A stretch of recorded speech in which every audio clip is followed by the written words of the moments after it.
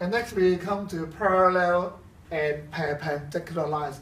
For parallel lines, that means the lines, even if we extend them, they will not meet at the point. And we will use this arrowhead to represent they are parallel. And this figure, we call this a parallelogram. And if we have two sets of parallel lines, that means we can use two different sets of arrowheads. This is PQ parallel to SR and PS parallel to QR. And we can write in this way.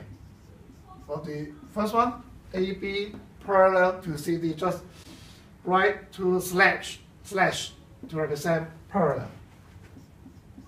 And then PQ parallel to SR, PQ parallel to SR, and PS parallel to QR. So this is a parallelogram. And finally, for perpendicular lines, perpendicular, we can trunk the words into several parts. So XO is perpendicular to YZ. This is a 90 degree. And therefore we can write XO perpendicular to YZ. We just draw a T turned upside down to represent perpendicular.